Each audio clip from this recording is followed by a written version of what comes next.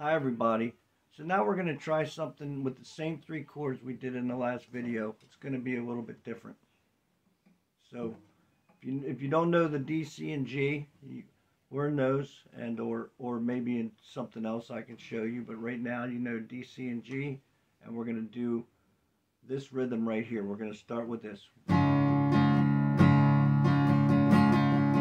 and a 2, 1 and a 2, 1 and a 1 and a 2, 1 and a 2, 1 and a. Changing the C, G, 1 and a 2, 1. Now what we're going to do here is we're going to take our pinky and we're going to just strum it and then pick it up. We're going to do the same thing with the C. We're going to use our pinky and then go to the G.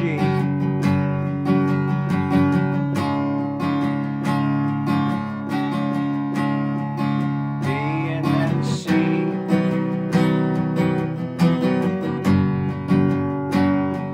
And then we're going to do a little bit more than that now. We're going to put the pinky, but then we're going to take the ring finger off on the D. So we're going to go. See how I took the ring finger off? Then we're doing the C, doing the same thing. Now we're going to do something a little bit tricky with the G, because this might be tough. You can just skip it if you want, but we're going to go. And that's on the B string.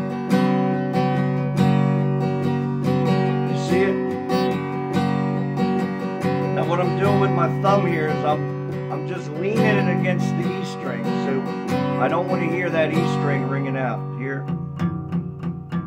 I just want to hear the rest, right? Then D.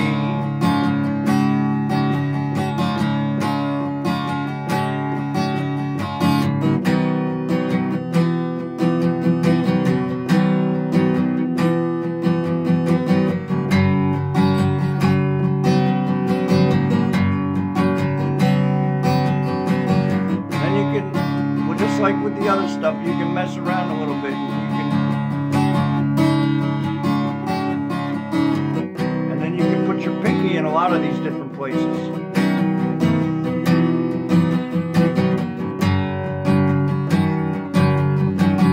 I'm using my first finger there. So what I'm trying to show you is how much you can do with just the three chords.